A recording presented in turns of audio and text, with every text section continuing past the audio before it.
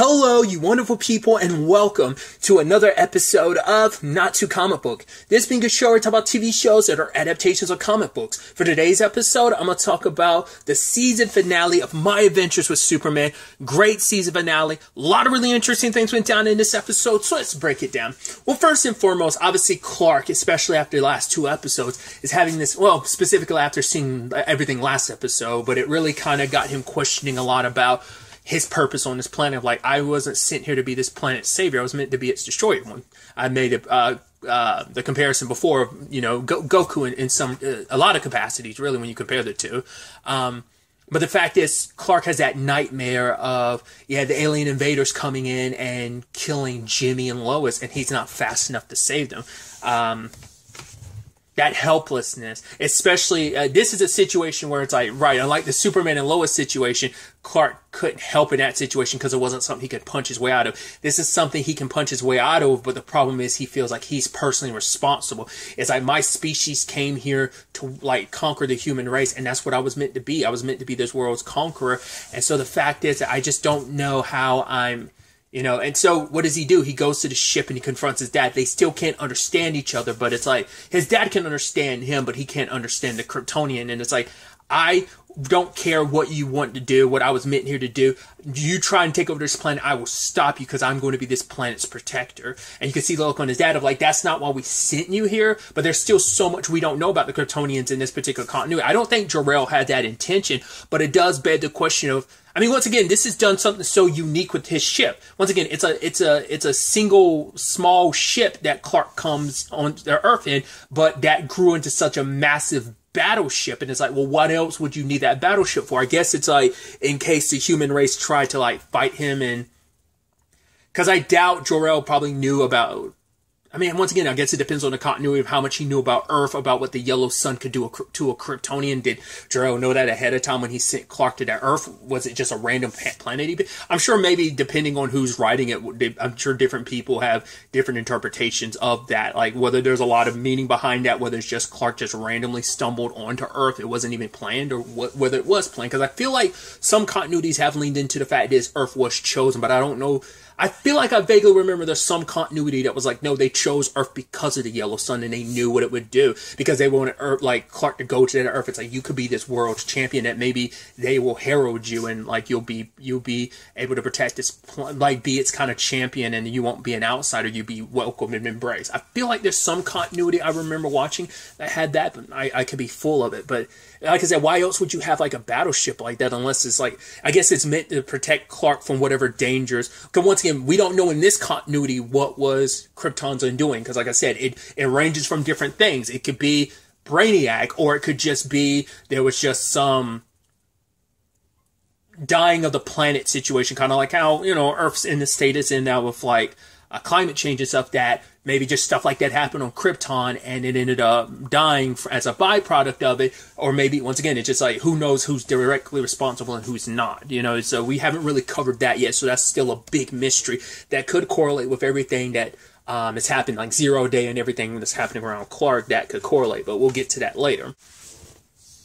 Especially, this is all coming at the worst time, considering like Clark is trying to double down on a normal life. It's like, right, I'm going to go to dinner with my parents, and Lois's dad and me and her and Jimmy are all going. So like the people most important to me are going to be here. So I need to, it's like, right. Lois is reluctant to kind of have her dad over. It's just like, my dad's so him and I don't want you to meet him. I don't want him to kind of mess up what's going on right now. And Jimmy was acting so calm. I was like, oh, so Jimmy's just acting like everything's super calm and copacetic. But it's like, no, he's secretly freaking out. He's trying to keep everything copacetic for Clark. But apparently him and Lois in between episodes have talked about the spear. It's like, are you going to tell Clark about that? And it's like, no, he's already doubting himself enough, feeling bad, thinking he's this monster. So we picked him up last episode, and he's already got these concerns. I mean, he's even saying like, let's find the general, because my species, like whatever they might be preparing for this planet, regardless of my beef with the general, he wants the best for this planet, and that's what I want too. So enemies united by a single goal. So for him, it's like, I want to find the general, and I need your guys' help to do it, because I think this might be the only way to protect this planet from my people. emotional. But Lois is like, he's already going through so much. I don't want to add more to him when he's in such a fragile state right now. But for Jimmy, it's like, I don't want to keep any more secrets, especially because they made such a promise of no more secrets. I mean, like, our secrets kind of tore us apart before, but it's like, I know more. And that gets complicated, you know, when it comes to dinner. And I love Mama and Papa King. I love Jonathan just focusing on the turkey the entire time. And Martha, you know, it's she's in love with Lois. It's like, you're the best, and she's even thankful because. And I thought it was such a sad thing when she shows pictures of Clark when he was younger. He was such an isolated kid because, you know, as we saw it in like episode 2, we really saw it, how terrified he was of all this alien stuff. It scared him. That's why it took him all these years to finally, like, you know, now be like, right, I think I'm old enough now. I need to know what's going on if I want to, like, you know, use these powers for good. I got to find out who I am. And so for Clark, he needed those answers after all these years. He was finally, I'm going to put my fear aside and I'm going to be brave and search for answers. And so for him as a young kid, he was so isolated because he was always too scared about his powers. Because that's so interesting because they had brought it up earlier, like, oh, did you ever play sport? Like, early in the season at some point, they were referencing, did he ever play sports? He was like, oh, no. And I was like, interesting, because obviously you even take Smallville. He made such a big deal of wanting to play football in Smallville. But it seems like he was on a baseball team, but he probably always, like, hindered himself heavily. And even in that team photo, it's the entire team together, and there he is off on his own because he was ever too. Lois and Jimmy's probably the first person Clark has ever. I mean, even then he kind of kept the secret, but it's like Jimmy's the closest friend he's had in probably his entire life. I mean, once again, we don't know about the Lana Lang of it all because that wasn't really an element they've kind of introduced, so we don't know, like, what's kind of really like. It might have been, I mean, considering everything, it might be a thing of he had a crush on her and maybe she liked him, but he was completely oblivious to it because he never knew how Lois felt about him, but he really liked her. You know, so considering the Clark that we've met in his continuity, you could definitely see a thing of, like, he liked her but never realized she liked him because he was always keeping his distance from people. So the fact is they haven't really touched on that, and maybe they won't in his continuity. I don't know. But then we get, you know, Clark. I was kind of hoping we were going to get this moment. I might have even referenced it in a previous episode. I feel like I might have that we were going to have a Spider-Man Homecoming reveal of, oh, Liz's dad is the Vulture, and for Peter to be like, because it's the exact same situation. Because, like, Clark's like, oh, what? Oh, hey. He's like, yeah.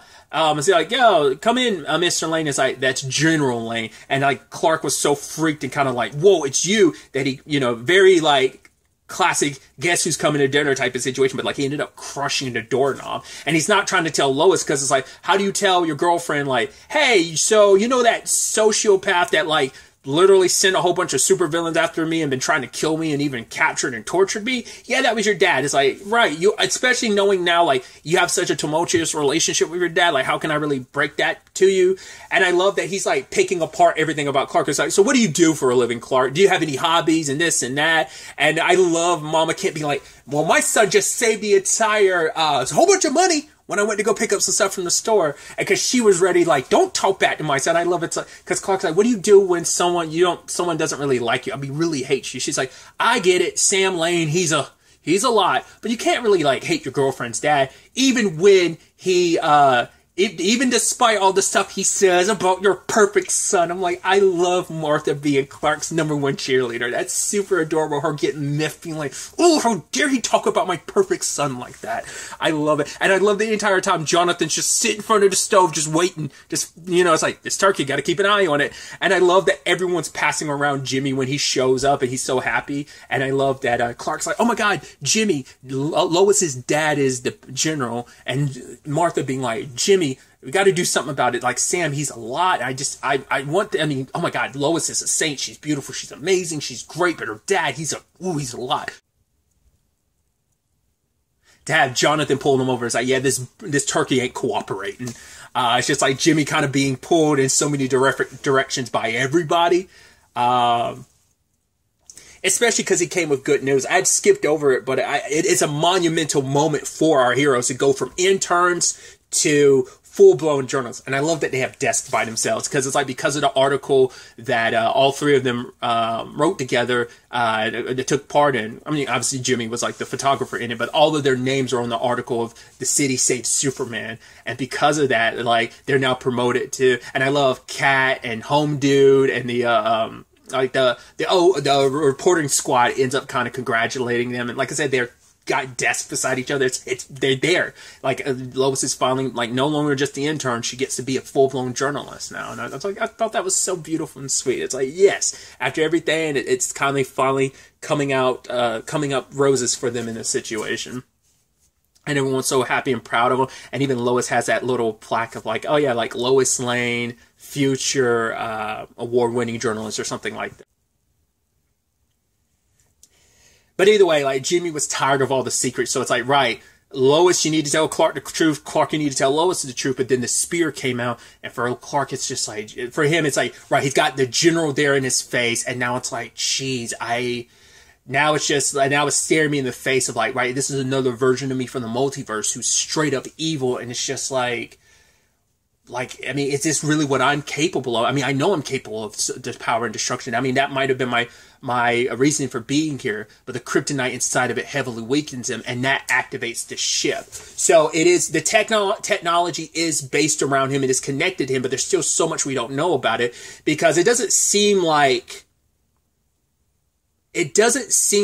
Jor-El had any control over that ship situation. I guess it's kind of like autonomous, like he's part of like a separate AI system or something. But for him, I think it's a situation of the ship activated that way because of the kryptonite. I think it's such an interesting thing to make it. It's not only Kryptonians Clark that is weak to the kryptonite. Anything Kryptonian related, even their technology. I guess there's some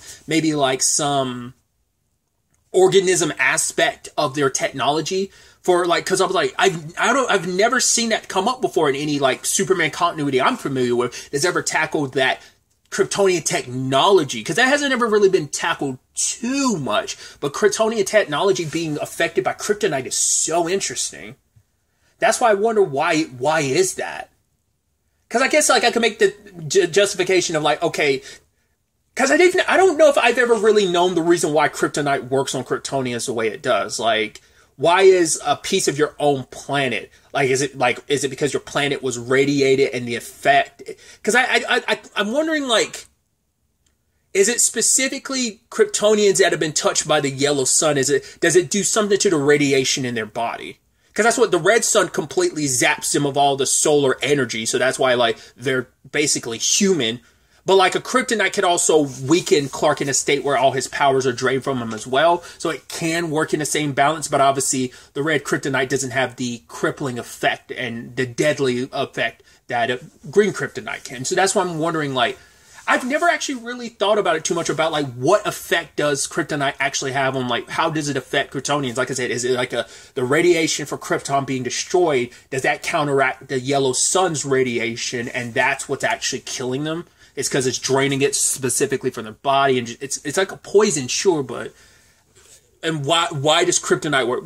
That's probably something that has been covered in the comics, but I don't ever remember any. Once again, I'm not versed in the comics. I'm only versed in like the TV shows, but I don't know if any show, and do correct me if I'm wrong, I don't think any show has ever really gone into the ins and outs. It's just kind of a accepted thing of kryptonite works on Kryptonians, and that's it. You don't really deep dive into like, how does that work? I'm sure there's some writer that has tackled that in the comics over the like 80 plus years Superman's been a thing. I mean, who knows how much of that time kryptonite's been around, you know? I wonder how far into Superman's run, like since his inception, when did kryptonite appear? Was it early days in the run, or was it years later? Like he wasn't flying in the comics until, wasn't it like 39 or something like that? Because it started off in a radio show. That's why leaping a building in a single bound was so important, because he initially couldn't fly. He started flying in a radio show first, and then they incorporated that in the comic books. Tangents and all that aside. But yeah, because of the ship and the technology tracing like the kryptonite, it ends up going in attack mode, and the general kind of goes in attack mode too, and he calls for backup. I thought the fact is he didn't get backup immediately. I'm like, is Amanda kind of screwing with him? But it's like, no, just, I guess maybe the ship's signal was making it so it couldn't really get out to him or something, or maybe they were trying to, I don't know, maybe the ship kind of blocked out any attempt to kind of reach backup. But yeah, Lois in that moment's like, wait, it's you. You're part of all of, like, wait, how do you know about all this? You know, especially because they had their moment earlier where it's like, oh, you haven't even read my article. Wait, you're mad because I'm a fan of Superman? Like, no, he helped save the city and stuff like that. He's like, yeah, but he's not who you think he is. And so for her, it's just like, right, we're back to this again of like, you're so focused on your military time, you've got no time for me. Especially because, well, you'd assume she has a sister. It hasn't come up in this continuity whether or not Lucy exists in this continuity or not.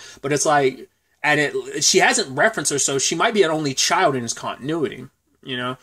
Maybe her and her sister have a complicated relationship and they haven't really brought that up, but it's like, she doesn't really have anyone, you know, in the family that, you know, she can rely on that we're aware of, at least when it comes to her dad and, you know, her mom being gone and everything. Clark wants to do everything he can to actually help because it's like, no, this is my responsibility. This technology is based around me. This is my people trying to invade. I need to stop it from happening, especially because it started tearing open a portal, which I thought was so interesting because I kept being under the misconception of like, oh, that's like a multiverse thing. That's a Superman from another continuity, like another dimension. It's like, no, it's not. It's not a rip in time. Well, I'm sure it's a rip in space. And I'm sure because of the whole space travel of it all, there is like time and space does play a role in space travel, not just time travel, but like the light years you need to like travel and warp speed to another like planet. But yeah, they're from it's the same universe. It's not like, oh, this is from universe 55. It's like, no, it's from this universe. It's just a different planet. It's a different section of space they're in. They might be in another, galaxy for all we know, but yeah, it's the same universe, just in different galaxy, and they just end up traveling here through space, and the ship is coming through, and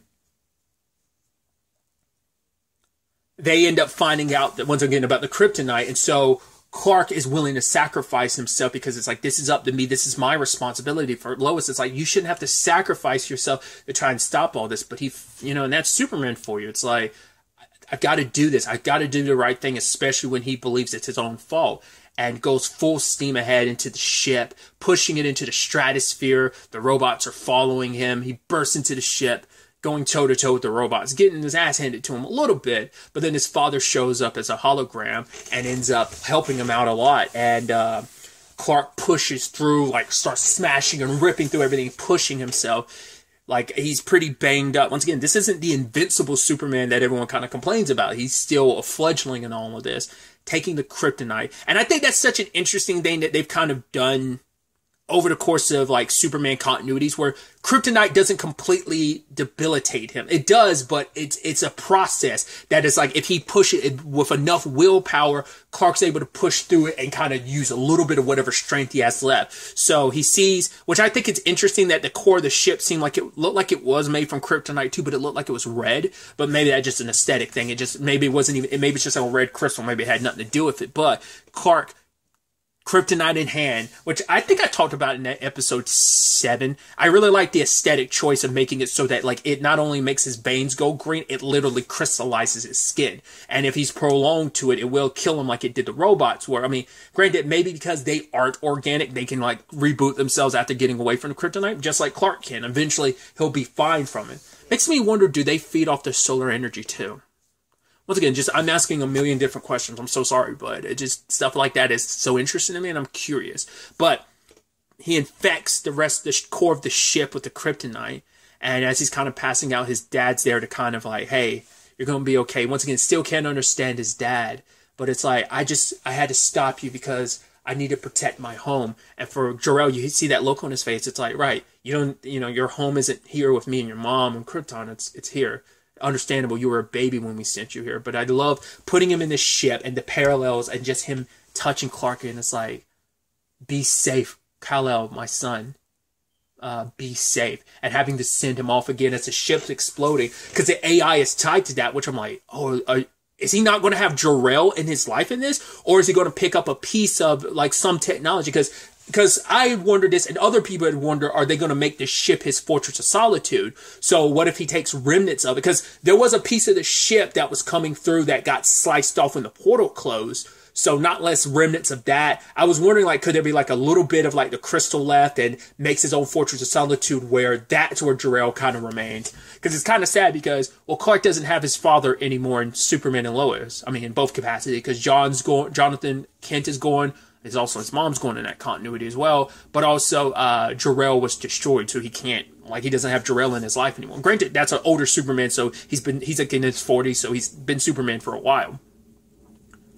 And so you can, so his mom kind of popped up in the continuity. Slight spoilers for Superman and Lois, if you care about spoilers, at least in that capacity. I'm not going into the how and why it happened, but he has his mom. She kind of fills that void of like no Jor-El, because he hasn't had Jor-El, like he lost Jor-El like at the 3/4 point of the first season of Superman and Lois. So I can't, especially when Clark knows nothing about Krypton. There's no way they're going to make the Jor-El being gone in this continuity. Once again, that's a continuity where he's been Superman for a while. He's learned everything from Jor-El. There's a lot he knows. He still has Jor-El helping him, stuff with Jonathan, but that's about it. He knows all that he needs to know. And especially with this Clark not having a Fortress of Solitude, like there has to be like that has to kind of tie up at some point in time and come back around, because there's still so much he doesn't know. He has so many, cause even we don't know. I'm like, did they send him to be like a conqueror like Goku was sent to Earth, or was it just meant to protect him? Just to like, once again, did they know about the Yellow Sun or not? Like, did they send this battleship? Like, could it be like the ship had a mind of its own and it grew and advanced on its own? Because it's like, oh, was it because it attacked Clark because Clark was attacking it? So it doesn't see him as like we're bound to you because like it registers your DNA.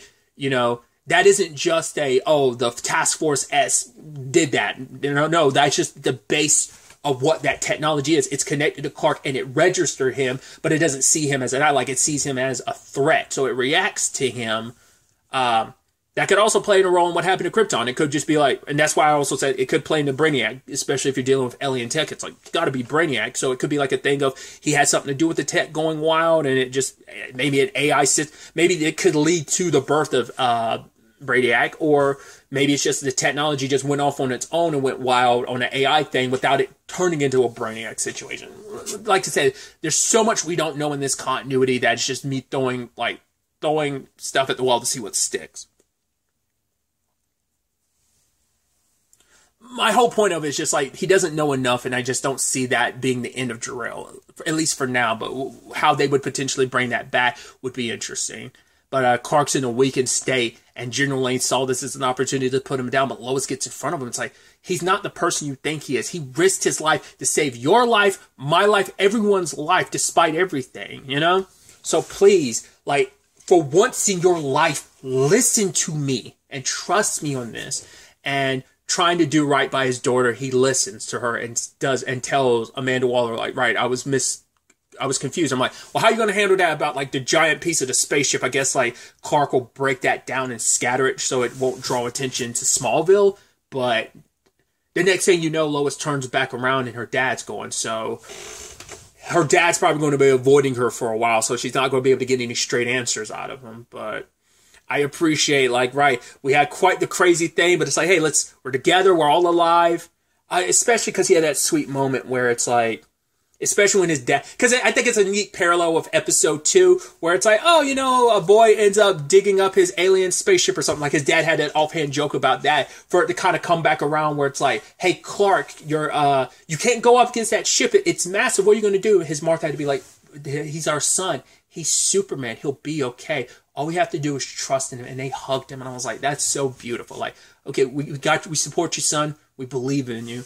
And so them having their dinners, like the turkey didn't cooperate. So Clark had to laser it. And I love the whole thing of, oh yeah, Jimmy, you want to bring up some good news? What was it? He's like, oh yeah, the Daily Planet ended up buying Firebird. So for like $5 million. So I'm kind of rich now. It's like, wait, what? I love the casual drop of that at the end of the episode. That was a nice little pin on top of it, but it sets up so much of Task Force X, especially because it's not the General, it's not Sam running it anymore. And I was curious whether or not, and I think that's important to note too, Lois never revealed it about Clark's situation, even though the General kept being like, why do you seem so familiar? Have we met before, kid?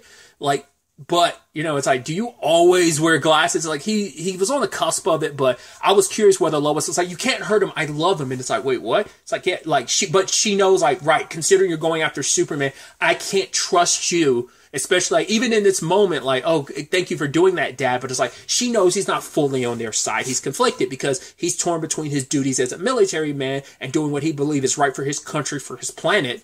So, but he's torn between that and wanting to do right by his daughter and listening to her for the first time in his life, even though he's never really done it. You know, because he also brought up the whole thing of like, yes, she's successful. Whatever she's successful in, it doesn't really matter what it is. She's going to be succeeding in it because that's what the Lanes do. That's what we do. We succeed. We excel at what we do.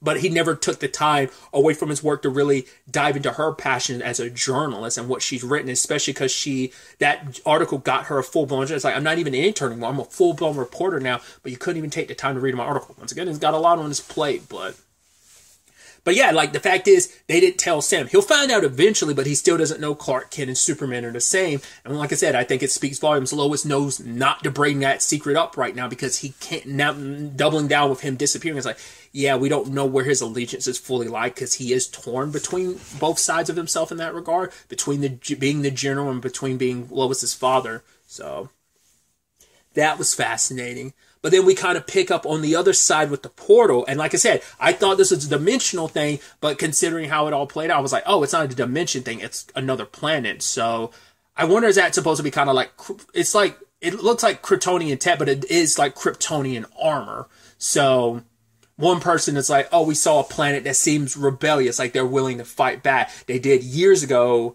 and they're still fighting us back now.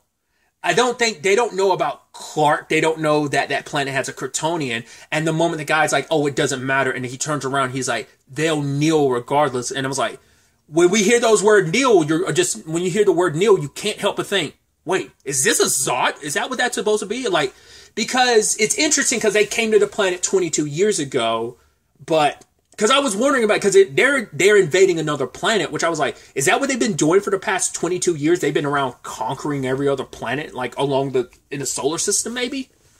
Because typically, I feel like most continuities, Zod and his people are locked in the Phantom Zone when Krypton goes kablooey. And so that's why they get there well after Clark's already become Superman, typically. So now I'm wondering, is that why they haven't technically made it to Earth yet? I mean, they were on their way, on the cusp of making their way to Earth. But it has to be somewhere with, like, that's why now I'm like, but wherever it was has to have a yellow sun for them to be like, oh, I mean, maybe that's not Kryptonians. Maybe that is just some, like, rogue tech. Maybe those aren't people under that armor, but you would assume, like, but the Neil makes me think, like, oh, it's got to be Zod, right? Zod and his people. So it seems like, is that the direction we're going with that? They're out conquering every other planet. And then eventually, like, they now know, like, oh, there's a planet that, sort of pushed us back twice now. Like, we've had issues twice with this planet. Like, we couldn't find it, like, 22 years ago, but now because the portal opened up, like, now it was open long enough, and because of that piece of the ship, they now can probably pinpoint Earth and head there directly. So, like I said, I thought this was a dimensional thing, and maybe it still is, and maybe it's not the space thing. Like I said, that seemed like that was just a different planet, because the buildings look different, but that could just be like, no, that is a different world. So I don't think it is Clark. I think that might be just straight up Zod. If it is still the same universe, and that's just a different place in space, a different solar system, galaxy, whatever, that might be Zod. If it's a different dimension, maybe it is a different Clark. I don't quite know.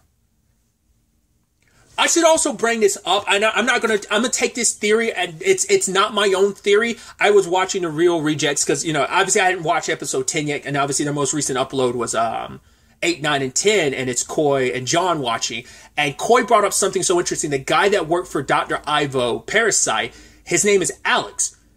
Coy threw out there, what if that's Lex Luthor? I was like, shut up. Because he typically, once again, I made a whole point about that when I was talking about Harley Quinn's episode this week. He's typically a redhead a lot of times when they kind of depict him. So I don't know if that's typical to him in the comics or not. But I was like, I mean, it could just be like, oh, he's some tool bag named Alex. But it's like, yeah, we're dealing with a younger Superman. Could easily be dealing with a younger Lex. But would he just be like an assistant to Ivo? Maybe the Lex family, the Luthor family isn't what it, once again, that was just a theory that Coy had, but I was like, that's so interesting. Like, could he be Lex? Cause we don't know, cause not every character is exactly who they traditionally are in the comics or any other version of the character. They're doing their own thing with them. So that's the interesting thing of, like, there's still so much we don't know. Like I said, time and time again, I've got so many questions because there's so many exciting things about, well, how do things work in this continuity? What exists? What doesn't exist?